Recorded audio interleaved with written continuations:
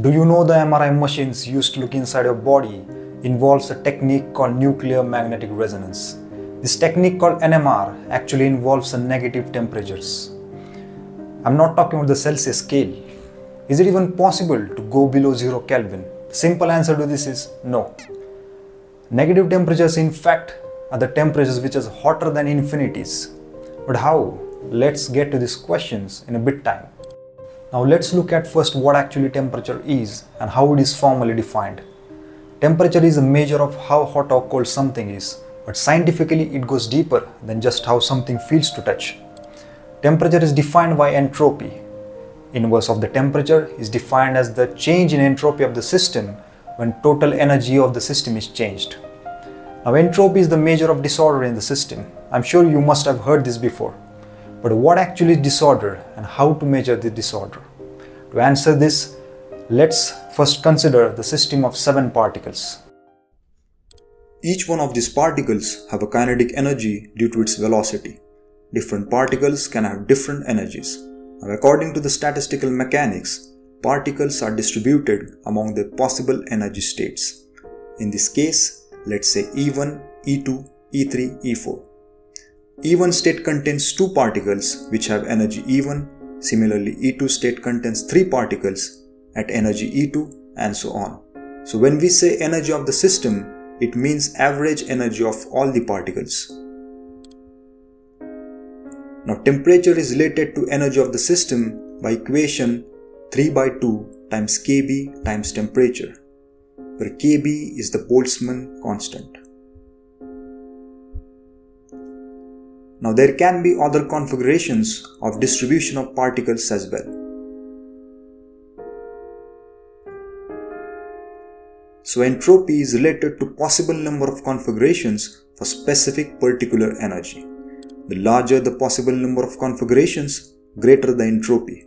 So entropy is given by the formula Kb log omega, where omega is a number of possible configurations, or simply known as microstates.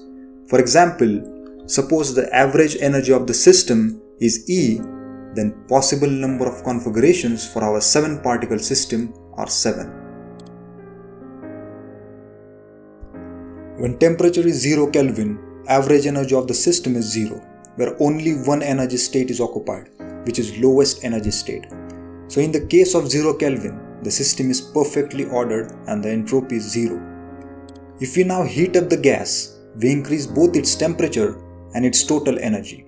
So you can find some atoms now at higher energies, but you will still find more atoms at state with lower energy than at a state with higher energy. This is the Boltzmann distribution law. If you keep on increasing energy by giving heat to the system, more higher energy states are available, but probability of occupation of higher energy states is exponentially less than lower energy states. That means you would still find more particles at lower energy states than at higher energy states because of Boltzmann distribution. The higher the energy of the particular state, lesser its probability of occupancy. The hotter the gas becomes, the broader and shallower this peak becomes, until at infinite temperature, the distribution would be completely flat and all states would be equally probable.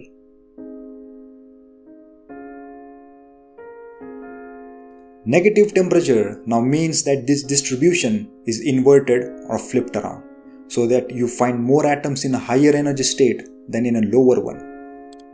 This means that the peak in the distribution is not at the lowest energy anymore, but at the highest possible energy, and the distribution is flat when negative temperature is minus infinity, which means all states are equally probable. And when all the particles occupy highest energy state, the system is perfectly ordered. Hence, if you think by formal definition of the temperature, in negative temperature systems, the decrease in energy increases entropy of the system, hence negative value for the temperature. On the other hand, if we increase energy of the system, the entropy increases for positive temperatures. In order to be able to reach negative temperatures, the system needs to possess an upper bound for the energy of its particles. That is the maximal possible energy a particle of a system can have. We create the system in laboratories with several laser beams and a magnetic field in a vacuum chamber. Once the atoms are prepared at negative absolute temperature, with many atoms close to the maximum energy, they stay there. Thermal distribution does not only take kinetic energy into account, but all forms of energy that the particles can possess. For example, potential energy and magnetic energy. Our atoms at negative absolute temperature are stable by themselves. All their energy forms are close to their maximum allowed values. Same like atoms at positive temperature are stable due to all their energy forms close to their minimum values. For those systems that can assume negative temperatures, the temperature scale starts at +0, increases until infinity, then jumps to -infinity and increases further until -0. +0 is perfectly ordered state for positive temperature and -0 is perfectly ordered state for negative temperature. +0 and -0 are not connected in this case. In fact, they are as far away as possible. How can a +infinity and -infinity be the same things? In statistical mechanics, temperature T is not used that often. Instead, we use beta, which is inverse of the temperature. So when we look in terms of beta, plus infinite temperature and minus infinite temperature are the same, namely 0. In fact, minus beta would have been a better choice for the definition of temperature. Shouldn't the atoms at negative temperature burn away your lab? The crucial point here to consider is the amount of energy that is contained in the system. Our atoms are very hot in the sense that the energy of most atoms is close to the maximum that is allowed by the upper limit for the energy. This maximum energy, however, is very little as compared to, for example, the kinetic energy of a water molecule at room temperature. Additionally, our system at negative absolute temperature consists only of around 100,000 atoms. That is about 17 orders of magnitude less than the number of water molecules in only a milliliter of water. If you sum up the energies of all our atoms, the energy contained in the system is therefore very little as compared to the energies that we are used to in everyday life. Is there a possible connection to cosmology? You see, atoms and molecules attract each other due to van der Waals forces, ionic bonds or covalent bonds. Normally, if atoms strongly attract each other, they tend to collapse in a denser state.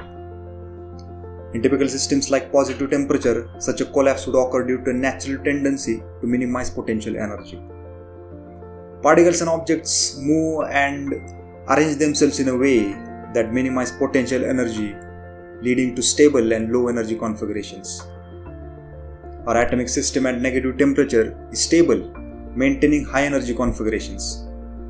Even though atoms strongly attract each other, they don't collapse due to being at negative temperature. Our universe is also not collapsing under the attractive force of gravity. On the contrary, its expansion is accelerating. In cosmology, dark energy is introduced exactly to describe this effect. But whether this suggests some connection or is just a coincidence is uncertain.